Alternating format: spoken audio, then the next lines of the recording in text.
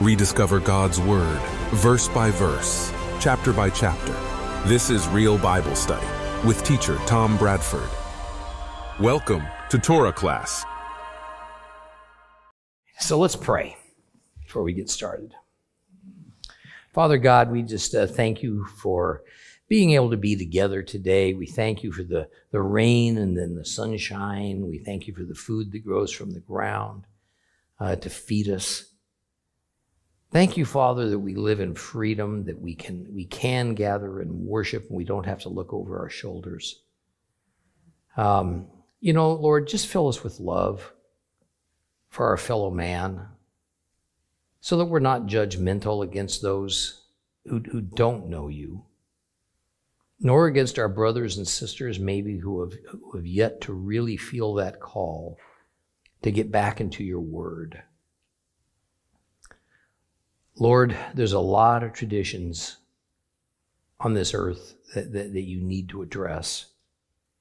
And I know you'll address them through teachers, through pastors, and so on when they're going to be. And Father, I just pray that what comes out of this place is truth and salt and light.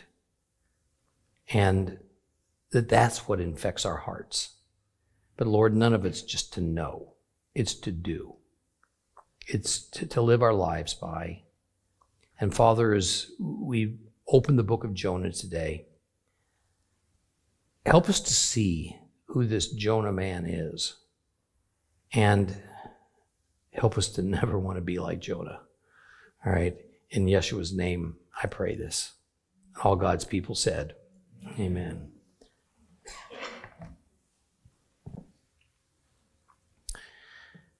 In Herman Melville's epic work, Moby Dick,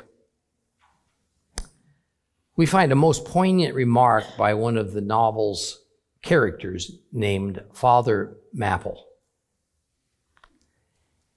And this remark, I believe, well defines what we're about to undertake today, studying the divinely inspired book of Jonah. So Father Mapple says this: shipmates, this book, he's referring to the book of Jonah, containing only 4 chapters, 4 yarns, is one of the smallest strands in the mighty cable of the scriptures. Yet what depths of the soul Jonah's deep sea line sounds. What a pregnant lesson to us is this prophet. What a noble thing is that canticle in the fish's belly. How billow-like and boisterously grand. We feel the floods searching over us. We sound with him to the kelpy bottom of the waters. Seaweed, all the slime of the sea is all about us. But what is this lesson that the book of Jonah teaches? Shipmates, it is a 2-stranded lesson. A lesson to us all, sinful men, and a lesson to me as a pilot of the living God.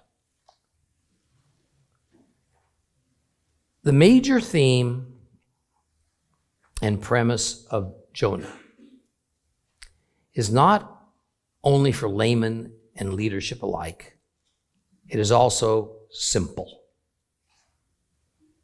A true prophet of God, of the God of Abraham, Isaac, and Jacob, has been commanded by his God to go and preach to the people of a Gentile nation who, as it turns out, are utterly detestable and repugnant to the deepest recesses of the soul of this faithful man, the prophet Jonah.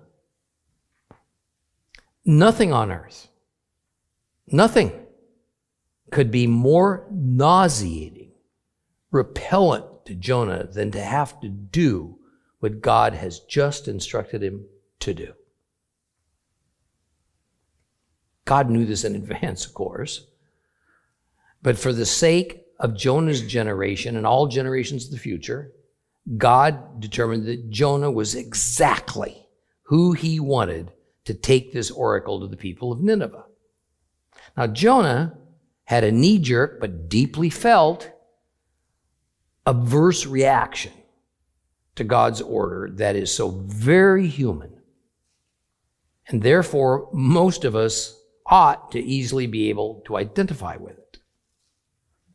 Yet at the same time, it leaves us to wonder how such a so-called out person of Jonah's stature, of high spiritual quality and knowledge of God, could even entertain rebellion, if only for a moment, as a legitimate possibility, let alone dedicate himself to follow through with it to the death, if that's where it led. So as we read the book of Jonah,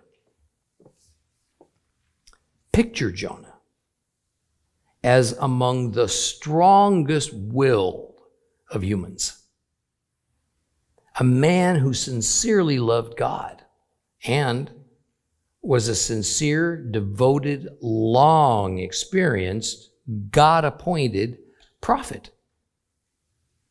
Yet just as with us all, he suffered under the effects of a fallen nature that was bequeathed to us from our common ancestor, Adam. Open your Bibles to Jonah chapter 1 and follow along with me, please. Jonah chapter 1.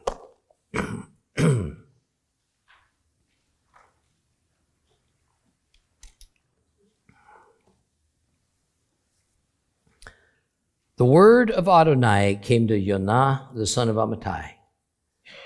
Set out for the great city of Nineveh and proclaim to it that their wickedness has come to my attention.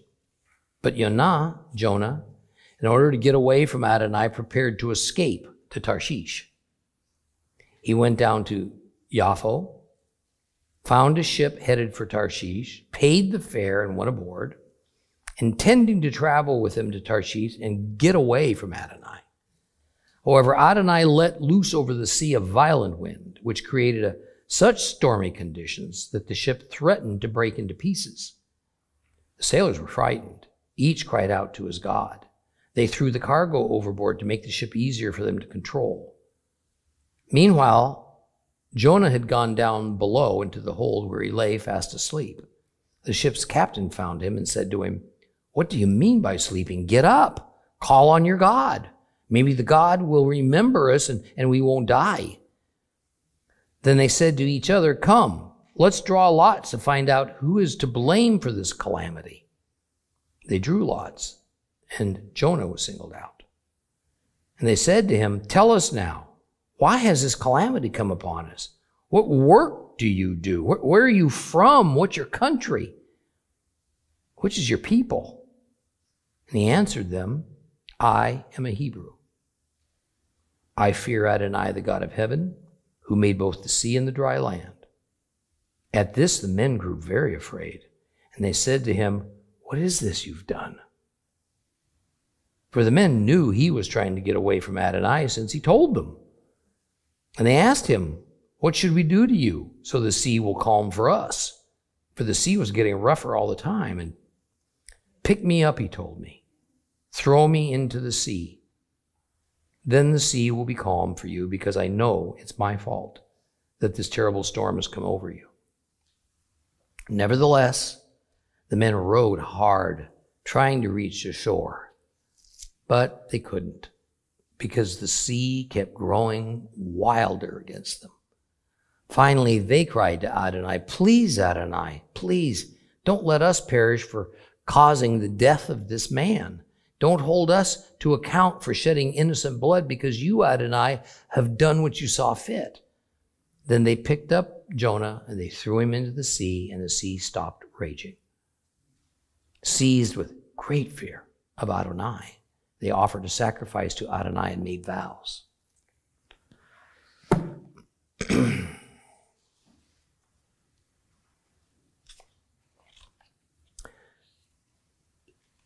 The first words of this book are usually just kind of casually read over without fully grasping what's being said. In Hebrew, it is Wehiyahid Bar Yoveh, Or in English, the word of Jehovah came. Now first, nearly all Bible translations will say the word of the Lord came. This is patently and clearly incorrect. The word Lord does not appear there in the Hebrew. Rather, what appears is the tetragrammaton, that is, God's formal name, that in the vowelless original biblical Hebrew is expressed with the 4 consonant letters Yud, He, Vav, He.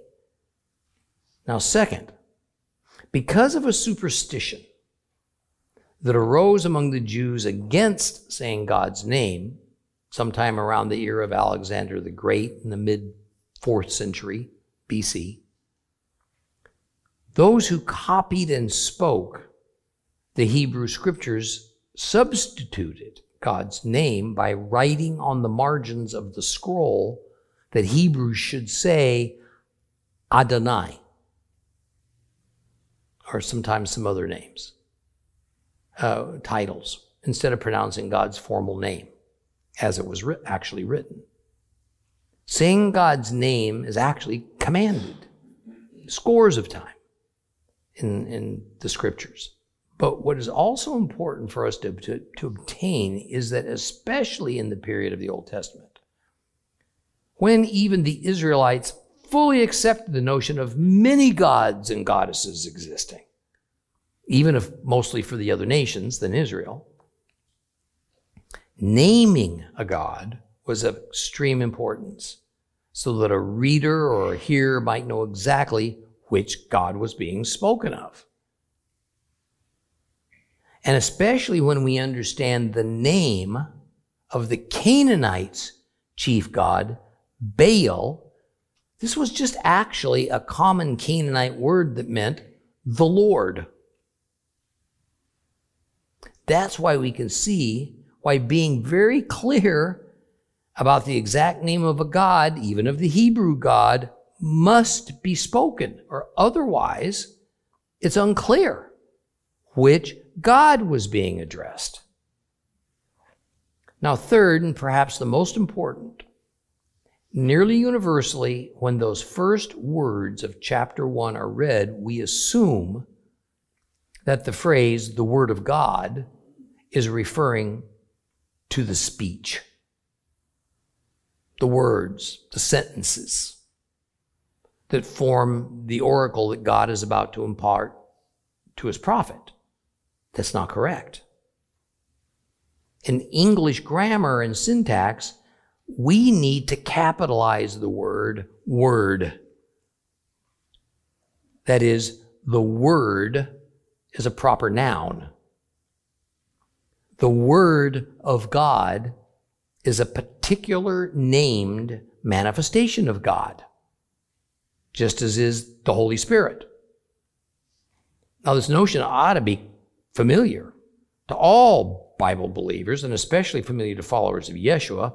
I'm going to quote here the King James Version because its translation is the most known to believers around the world. In John 1:14, and the Word was made flesh and dwelt among us, and we beheld his glory. The glory is the only begotten of the Father, full of grace and truth. The Word. See, the Word was an actual spiritual essence of God that existed long before humanity was created. And it is this Word that came to Jonah as a living messenger of God the Father's command and oracle. The Word, as an actual specific manifestation of God, did not come uniquely to Jonah. Rather, we find this opening statement of whom exactly was to be credited for bringing the Father's oracle to a prophet in several of the writings of God's prophets, including Hosea and Joel. And as we discussed in the introduction to Jonah, because people in that era didn't have last names, then no person had an entirely unique name. Okay, the same name was often used by hundreds, probably thousands of people. So there were plenty of men named Jonah that were Israelites. How do we know which Jonah among all the other Jonahs this was? Because the identifier, son of Amittai, was added. That is, a man named Amittai was Jonah's father, and adding the name of a person's father more often than not narrowed down a person's identity to a single person. And especially because we find Jonah, son of Amittai, in another Bible book, the book of 2 Kings, chapter 14, and historically we know that this Jonah also lived in the same era as the main character in the story of Jonah, then we're pretty certain as we can reasonably make it that this can only be the same person. Now, verse 2 then is really the opening line of the narrative story. Jonah is instructed by God through the word to go to the Assyrian city of Nineveh, and there to pronounce upon them an oracle of some sort. Nineveh is described as a great city, but great in what respect? Probably a better English translation for the Hebrew gadol, as it is meant and used here, is important. Important rather than great. That is the important city of Nineveh. Now, gadol carries many meanings, such as chief, large, leading, so on. So using the term important sort of encompasses it all. Nineveh was not the capital of Assyria at this time. In fact, historically speaking, there is some uncertainty as to which city was indeed designated as the capital. That said, the king of Assyria spent a lot of his time in Nineveh, which was probably the largest, most influential city in Assyria. Now, Nineveh was often used in the Bible to represent all of Assyria. Not unlike in our day and time when New York City or Washington, D.C.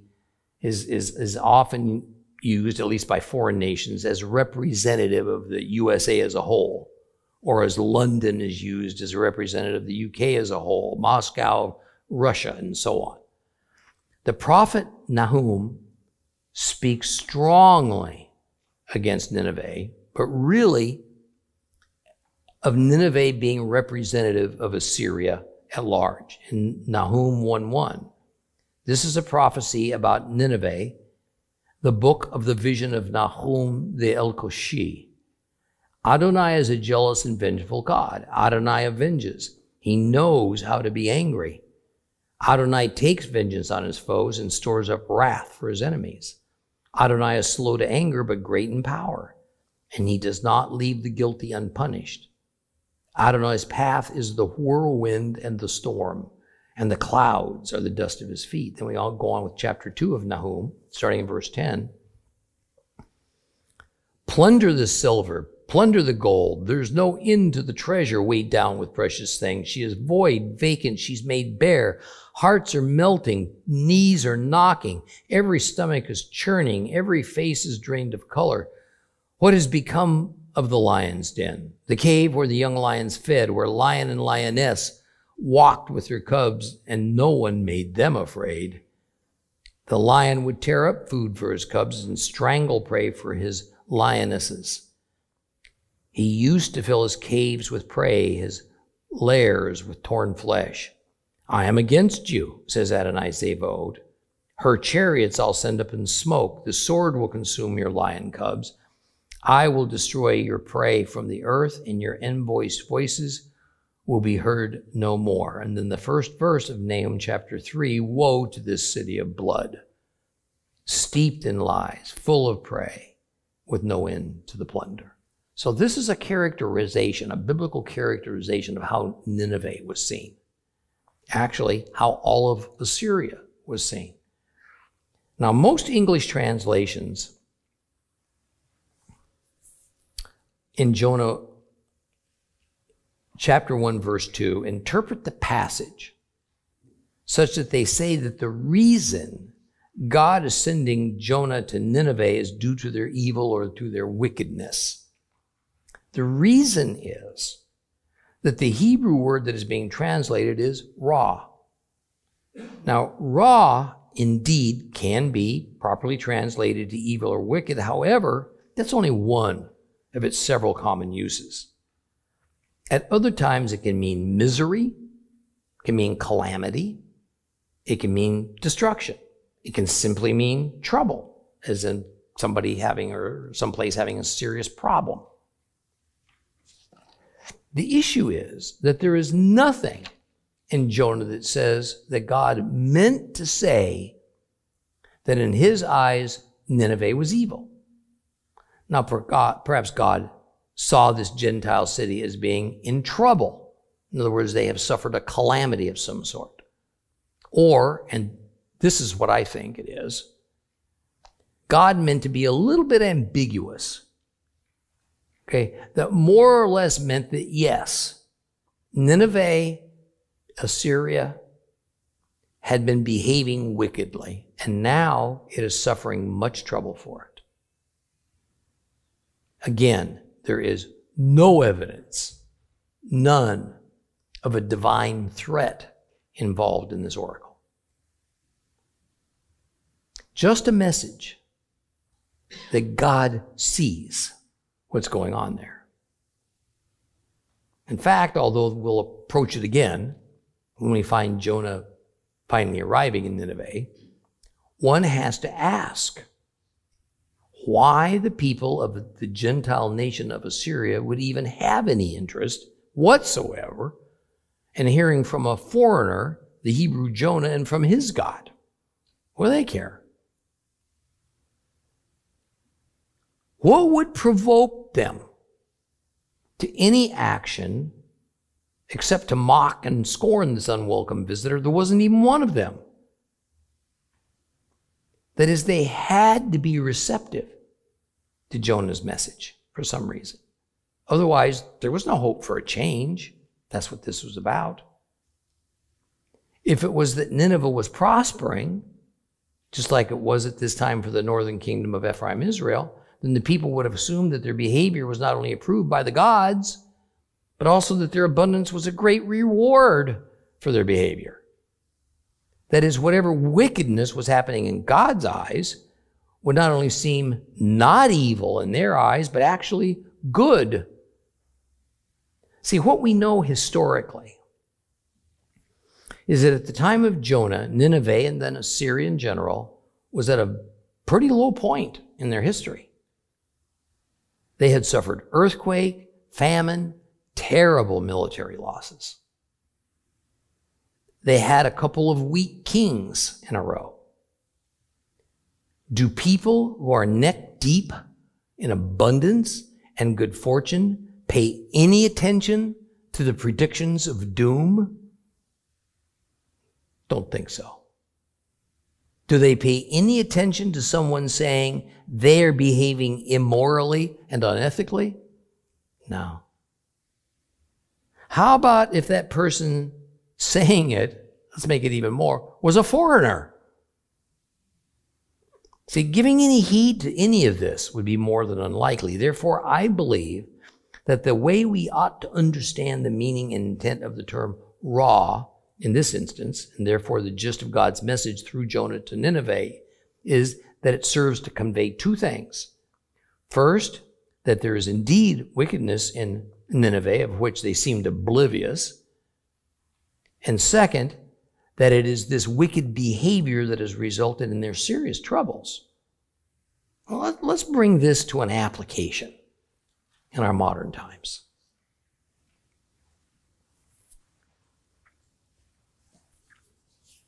If you truly trust God,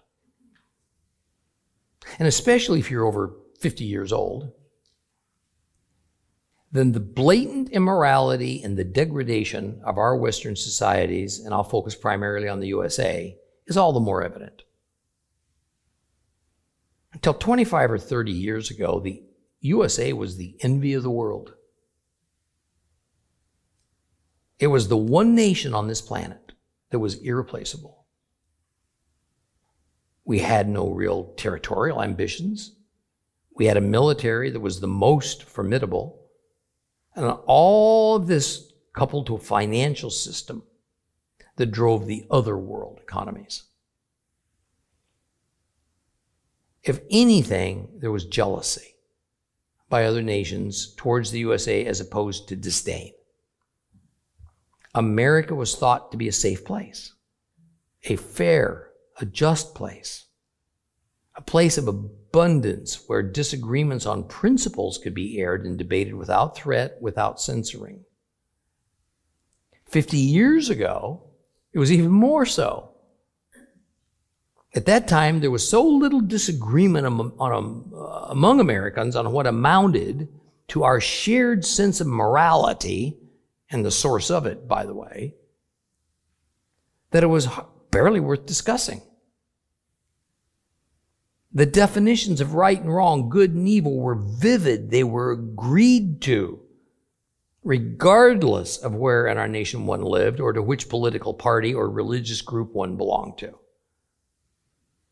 Children could go to school, stay out until dark to play with no real threat by others to their safety.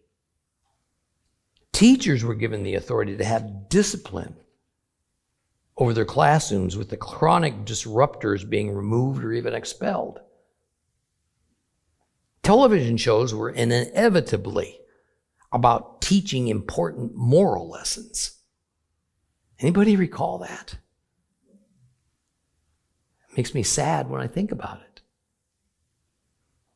Movies were sensitive to not showing overly provocative, let alone lurid, scenes, and instead just left much to the imagination. Our aspirations as a nation were for community well-being and happiness and a good moral future for all. The lack of personal responsibility was not tolerated. Those who were lazy were called lazy and often were shunned. Common sense made it rather easy to discern those unfortunates who truly needed it and were gratefully open to a hand up, as opposed to those perpetual malingerers who always wanted and felt entitled to a handout. Yes, America was not perfect. We had things such as racism that needed to be addressed. And it was addressed, based on the principle of racism being immoral and ungodly. Today, all that's changed. We live in a post-moral society. That is, a major segment of our population goes on the principle that if one accepts that there even remains such a thing as morality, that it can only be defined by what our civil laws say is legal. Whatever our lawmakers say is legal is therefore the defining source of what's moral. Others of the same segment say that paying attention to the concept of traditional morality is but a barrier to our personal individual happiness and liberty, and is also but a relic of a happily soon to be extinct Judeo-Christian mindset, and ought not to be a consideration to our lives and choices. This slow-rolling, progressive abandonment of a universal, well-defined set of behavioral boundaries and rules called morals that has its source from outside the human sphere has run parallel to rampant and increasing lawlessness, a disregard for the lives of the unborn, anarchy in our schools and on city streets, and a fall from the USA's former international preeminence on virtually every level. The separation between haves and have-nots among us has grown as large as a Grand Canyon. Hope has turned to hopelessness. Our music, our entertainment have across the board turned dark, perverted, despondent in its tone. Trust in our public institutions has evaporated. But perhaps the pinnacle of our immorality and loss of direction has finally arrived: the emergence of a belief in alternative and fluid genders, and an attitude of anything goes regarding sex and sexual behavior, and this as a sign of progress towards ultimate liberty and inclusiveness. See, the first and chief physical characteristic that our Creator instilled in humanity was gender, male and female. They were numbered as a total of 2, and only 2.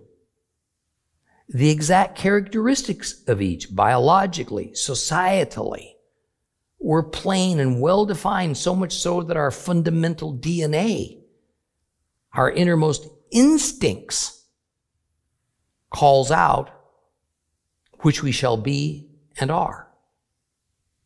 Roles of each gender were laid out as the boundaries of various kinds of interaction between the two. However, within the past 2 decades, this most basic foundational essence and absolute truth of human characteristics has been challenged by self-styled elites and determined to be wrong.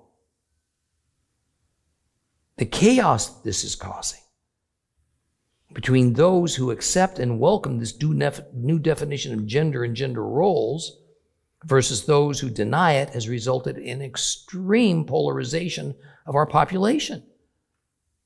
And it is near to spilling over into open violent conflict, and yet somehow the USA remains prosperous. We're still prosperous. Therefore, the general assumption among our population and our government is, well, what we're doing must be right. This situation is a perfect parallel to Nineveh, a few years prior to Jonah's time, and also to Ephraim, Israel, just a few years later. A perfect parallel. They were self-deceived. And so their wickedness was not seen by them as wicked, but rather as intelligent. It was innovative. It was good, with their prosperity and their strength as proof of their rightness. But then, as was inevitable, the other shoe fell. Their society began to crumble under the weight of their weak leaders, and a general societal malaise caused by their immoral mindset and behaviors fell upon them. By Jonah's day, Nineveh was still reveling in their wickedness, but not about what it had finally led to in their economy and in their society in general. Clearly, they simply did not associate cause with effect. They could not see it was their wickedness that was the cause for their downfall. See, this is without a doubt. And for those who have the eyes to see where we are in America and throughout the West today. Will we learn the lesson of Nineveh? Or will we choose to ignore it and become a target of God's wrath? So, was this going to be the end of Assyria? Is that what God sent Jonah to Nineveh to announce? Well, at this point it might seem so. The story advances to tell us something else. Verse 3 begins with the words, "But Jonah rose up." So in response to God telling him in verse 2 to rise up, to kum in Hebrew, Jonah indeed rose up, kum, but it was to go in the opposite direction. It was going the opposite direction that God told him to go, to Nineveh, which was to the east. So Jonah decided to flee west. And the place he chose is called Tarshish. Now, Tarshish has been the subject of much research over the centuries. There's still debate over whether it is the literal name of a real place or if it's an idiomatic expression that carried a meaning that had very little to do with the actual word. Often in Bibles and commentaries and some of the Targums, Targum, that's the Tanakh that was translated into Arabic, the word sea, S-E-A, sea, is actually substituted for the Hebrew word Tarshish. Others say there were likely a number of places called Tarshish, and each time it designated where metals were obtained. Yet when we find it used in the Bible, and as it is used here in Jonah, it's difficult to see it as anything but expressing the name of an actual known place.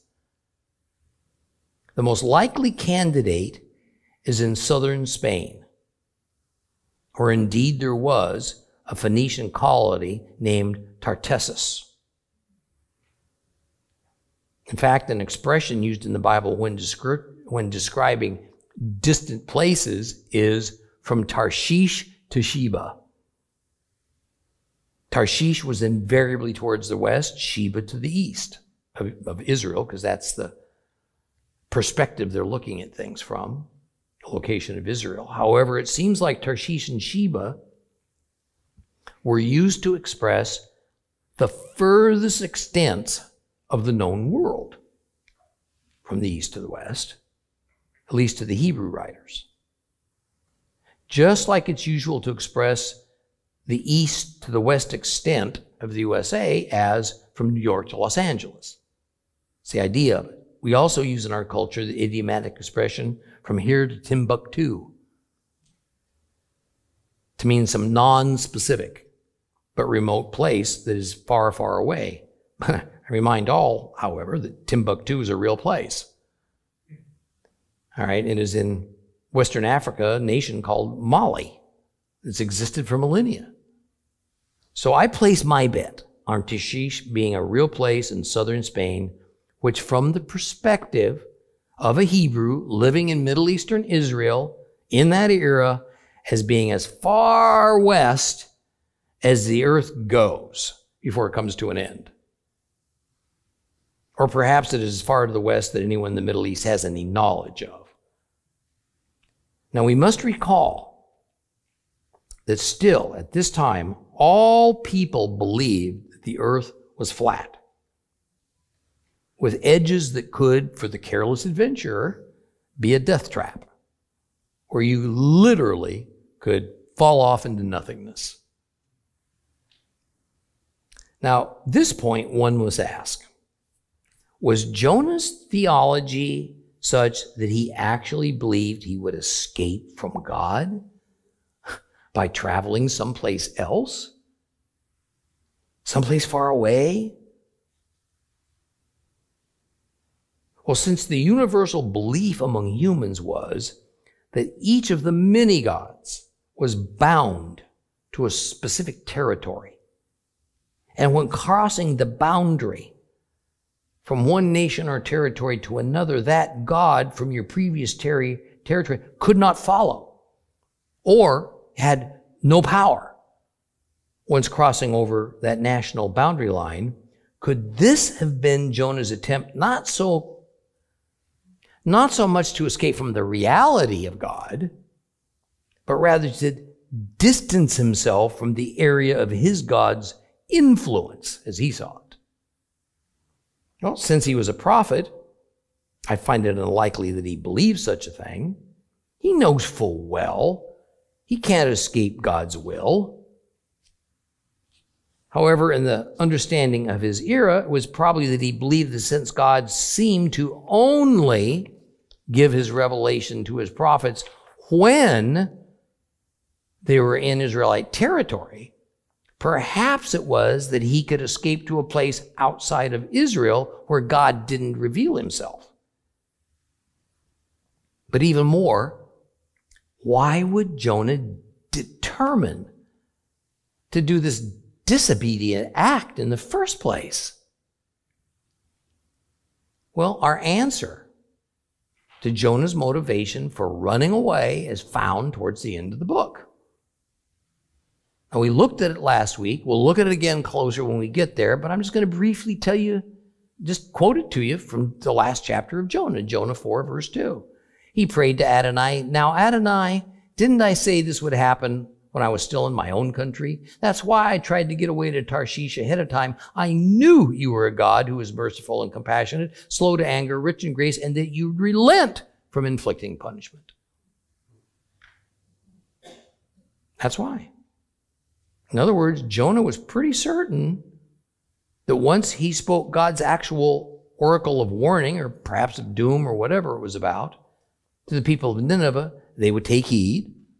They would repent of their behavior. His worry was that then God would turn around and let them off the hook, according to his compassion towards them. The mere thought of it, that God had let him off the hook, what disgusted Jonah? Disgusted him so thoroughly because he despised the Assyrians. He did not want God's love extended to them. He personally hated them so much that he was willing to risk God's ire upon him rather than being obedient. He just could not bring himself to do anything that in the end held even the possibility of Assyria receiving love and mercy from Israel's national God. So, Jonah went to Joppa to get a ship that was headed towards Tarshish. Joppa, or Yaffo, in the Hebrew dialect, has gone through many name changes over the centuries, including one still in use today, Jaffa. Well, why choose to try to find a ship there? See, interestingly, history shows us that Joppa was not in the possession of Israel at that time. Never had been, actually. Joppa was a foreign territory. So the people he'd meet, the crew of a ship that he hoped to hire, they weren't likely to be Israelites. They would recognize him. Nor would the crew he'd hire worship Jehovah, whom he was trying to escape from in the first place. For Jonah to arrive in Joppa might have already put him beyond God's chosen area of revelation. Therefore, Jonah wouldn't have to be confronted by God, chastising him for not doing what he told him to do. So there in Joppa, indeed, he found a ship that traveled to Tarshish, and he hired it for the journey. Now, there's some discrepancy among scholars as to whether he was simply one paid passenger among several, or whether he hired the entire ship and was its only passenger. Certainly in the story, only the crew plus Jonah is mentioned, nothing else about passengers. And in that era, there was no differentiation between passenger ship and cargo ship. Ships carried passengers and cargo at the same time. One can only imagine the discomfort for the passengers, as there were no rooms for them to stay and shelter in.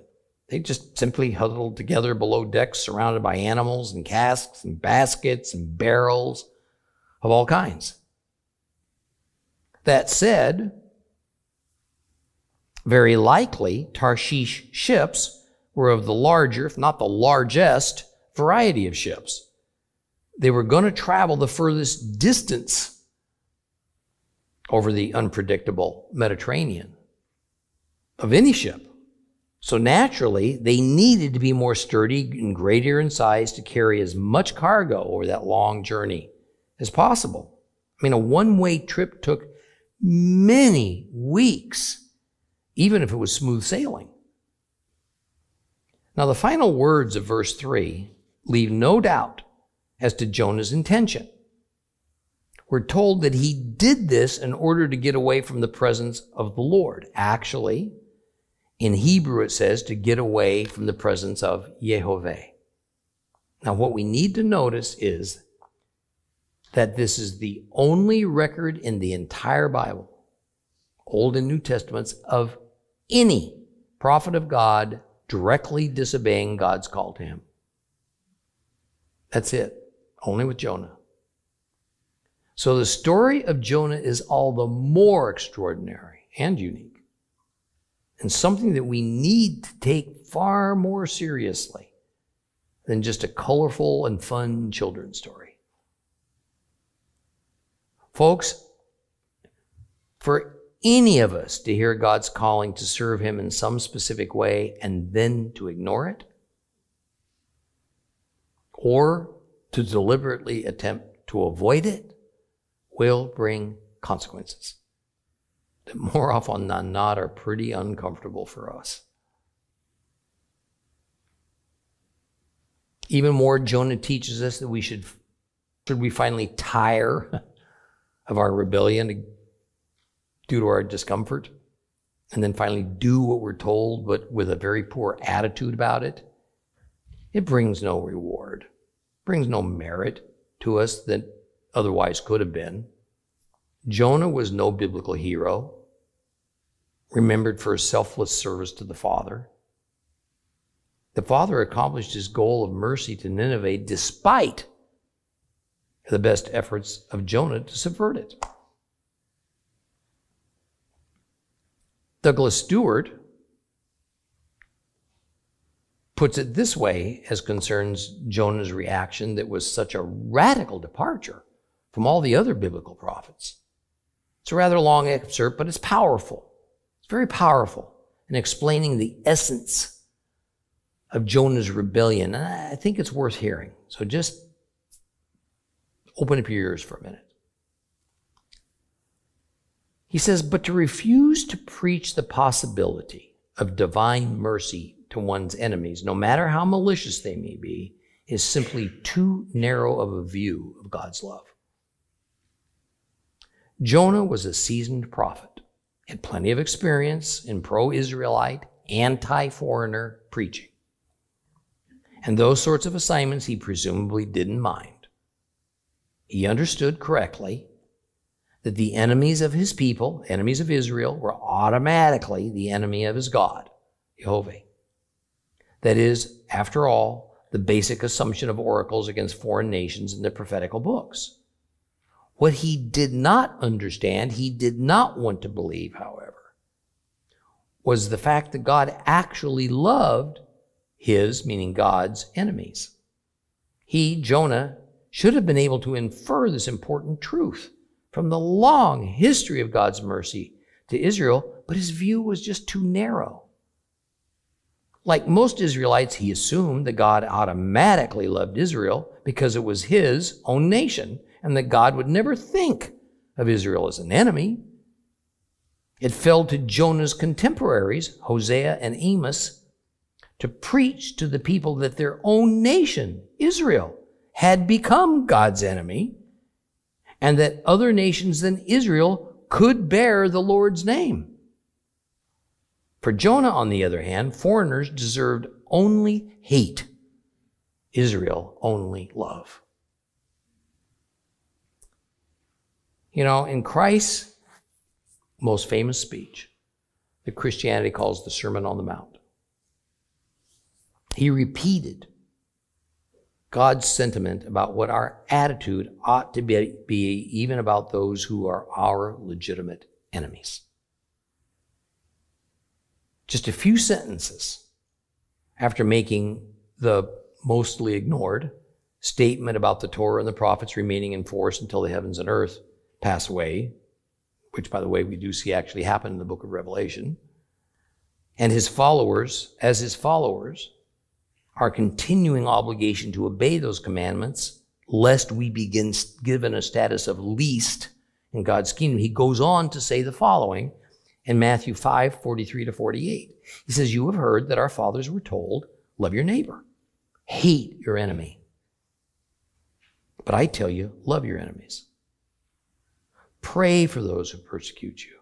Then you will become children of your Father in heaven, for he makes sunshine on good and bad people alike.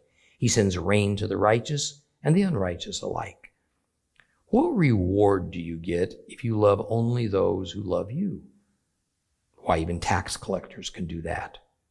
And if you are friendly only to your friends, are you doing anything out of the ordinary? Even the Goyim, even the Gentiles do that. Therefore, be perfect, just as your Father in heaven is perfect. As God's prophet for many years, Jonah should have innately understood this message that Yeshua would speak 800 years later, even if the average Israelite didn't. Jonah loved his neighbors, whom he considered those to be his fellow Israelites. But he hated his enemy, Assyria. Now, even though Assyria was a legitimate enemy of God and of Israel, Jonah nevertheless was to love them because God still loved them.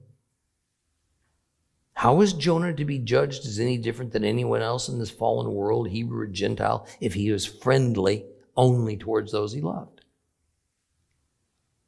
My goodness, what a poignant, personal message and profound lesson for us to take from the story of Jonah, should we take nothing else away from it. Well, in verse 4, the intensity of the story picks up, as we are told that God sent a great storm upon the sea, upon which Jonah's ship was traveling. And the Hebrew word used to describe the way that God sent the storm is tul. It means hurl with force.